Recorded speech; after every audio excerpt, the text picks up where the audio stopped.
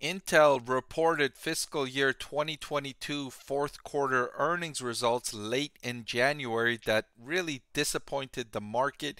The stock was down as high as 10% in the aftermath of the announcement. So let's look at what had investors so disappointed about Intel's recent earnings announcement. Starting with overall revenue, which decreased by 32% in the fourth quarter to 14 billion. That's a dramatic decrease. A loss per share of 16 cents was dramatically down from an earnings per share of $1.13 in the fourth quarter of 2021.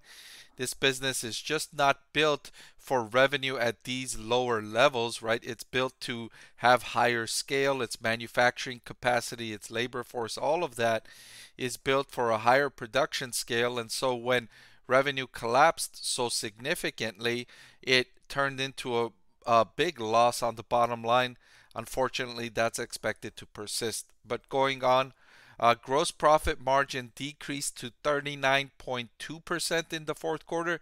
This was down from 53.6 in the same quarter last year.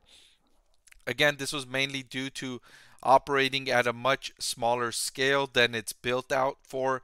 So that's causing some inefficiencies in terms of production.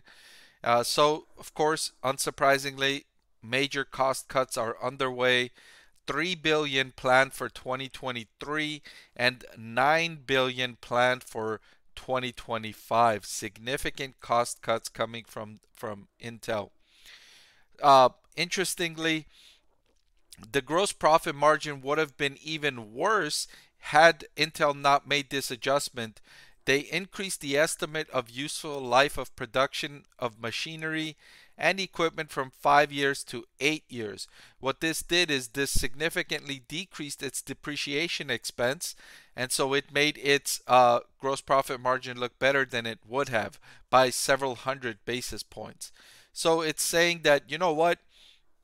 We thought we were going to be able to use this machinery and equipment for 5 years. Instead, now we believe we can use these equipment for 8 years. And so now instead of depreciating $100 over 5 years, which would be $20 per year, it's now depreciating $100 over 8 years, which is a smaller depreciation expense per year. So it's spread out longer, but it's favorable for this year's comparison because last year it was spread out. It was the income statement accounted for the 5-year useful life, right? So now they're accounting for using the adjustment for 8 years. So looking forward, the company expects these headwinds to continue, forecasting 11 billion of revenue in Q1, a gross profit margin significantly lower to 34.1%. That would be down from 39.2%, and a loss per share of 80 cents. So the headwinds are going to persist according to management. First, it's going to get worse before it gets better. Management did say that they think that the second part of the year could be better. They had forecast for industry PC unit sales between 270 and 285 million units for 2023. They updated that forecast saying now it's probably going to be on the lower end of that range, so we can ignore the 280 million and above part of that forecast and expect something in the 270s or maybe even below that if things continue to worsen.